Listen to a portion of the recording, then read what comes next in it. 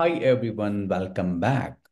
In this video, I'm going to show how we can connect two different cloud storage and synchronize the object. So in this video, I'm going to take two cloud storage, one as OCI Object Storage and another is AWS S3.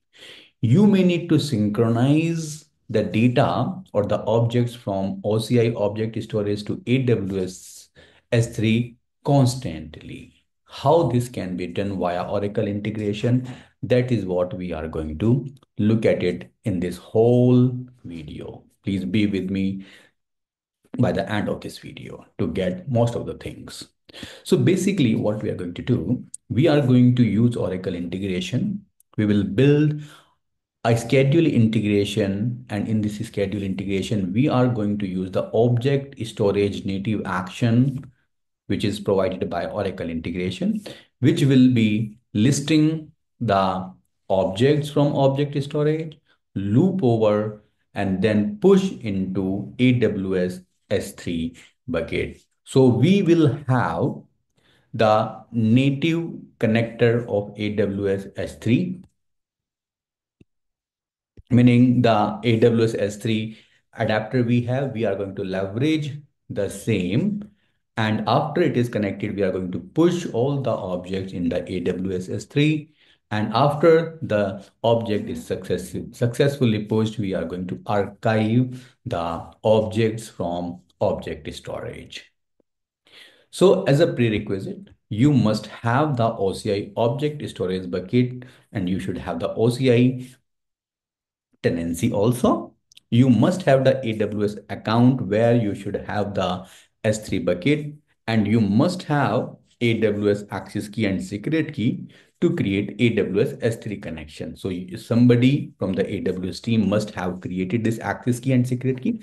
I will let you know how this can be done. And then we will create a bucket and you should have the bucket in AWS also. So these are the things that you must have before you start building that integration. So let's begin and see how this integration can be achieved. So let's go to the AWS S3 first of all to show you how do you create secret keys. So you have to come here and go to the security credentials. From the security credential, you simply say create access key, where you say click and then create access key. It will create the access key and will give the secret key which you need to copy. So I already have it. I'm not creating it now. I already have this access key ID and secret key I have copied in my notepad, which I am going to use. So I'm not creating it again. And of course, you should have some policies also created for the S3 bucket so that connection can be created successfully. So I may have created some policy, S3 policy. Maybe I can show you somewhere. All type customer managed. See, S3 policy I have created. So in this policy, I have given permission to list. See, I have selected full list permission management. So these are the policies. You can see policy entity attached where I can see permission. So maybe if I do add it, you will see basically we have given the list access permission. So these are the permission basically we have given, or better you go to the visual. Yeah. So we have given all the list permission, read permission, write permission. Otherwise, your connection will not be created. So to create the connection successfully, guys, you must have the list action permission at least. Otherwise, your connection will not be created. So make sure you have created this S3 policy. Okay, good. Now then I will go to the S3 here and will show you I have one bucket also, which has been created here. Leave this. And in this US East region, you see US hyphen East hyphen region, there's a one bucket called TechSupper bucket, and we don't have any object yet. That is first step. The second is I will go to the OCI from where I am going to get the data. So you see here, I have a storage here and then buckets. Under buckets, I will have a bucket called TechSupper bucket. and where we have one object for now. Now I am going to move this from OCI to this AWS bucket. Okay, so let's begin and go to the integration now. So what I will do first, I will create a connection with AWS Amazon S3 bucket, and let's say AWS S3 connection, which is only invoke as of now. And let's say create. When you say create here, it will ask the AWS region. The AWS region would be this, where your bucket resides. AWS, okay, this one. And same thing you have to choose here also. And then you have to provide the access key and then secret key, which you have created. Let me copy and then paste it here quickly.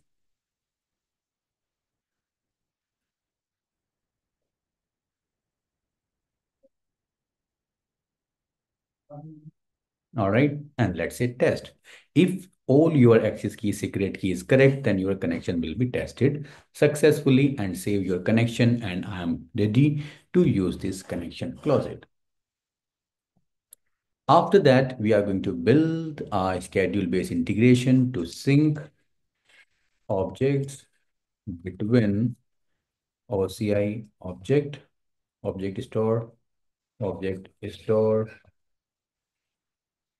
to AWS S3 and create. Now, here, first of all, we are going to list. Okay, let the integration to be open.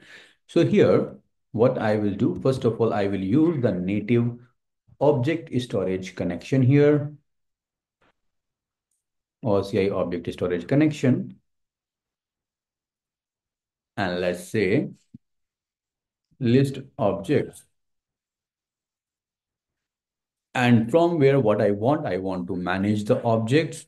And then I want to list the objects from which compartment, this compartment, and from which bucket, TechSupper bucket. So it will list everything automatically. Continue and finish. Now I am going to loop over the objects here. And let's say list object responses, and let's say objects. Click outside. Then I am also using again object storage connection to download the object. Download object. And I want to manage objects and download object from which compartment, this compartment, and then which bucket, TechSupper bucket, continue and finish. So now it will take your bucket name, not bucket name, sorry, the object name that you want to download, which I will take it from here, the name. Validate. So this will download your object from OCI. After it is done, what I need to do, I need to use my AWS S3 connection to upload the object. Upload object. Now here I will use the object action. Here I will say put object because I want to put the objects. Continue, and then it will ask the bucket name. So here the bucket name is this, and put it here, and let's say continue, and let's say finish. It will not discover the bucket automatically. That's okay. Continue and finish.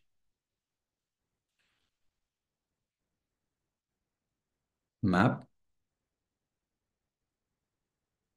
And here request mapper, download object response, stream reference. You have to put this stream reference to stream reference. And then here under parameter, you have to provide the name which you have. Validate and close. Now, after that, we are going to archive not archive, I will simply delete the OCI object store or OCI objects, or meaning the objects from buckets. Let's say archive.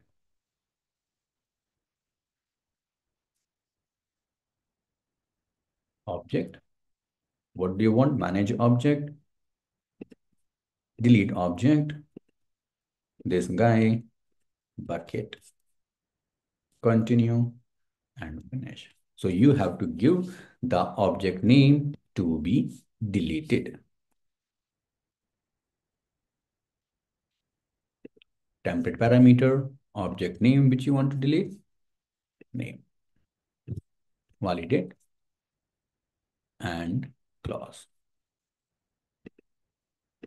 That's it. Now let's say enable the identifier here, start time, clause. Now I am done and I can simply save this integration and I can run this integration from here also.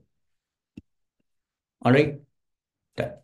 So you can play with this integration from Canvas itself, which will switch your integration to the view mode, activate integration, get endpoint details, and then you can run. Let's wait.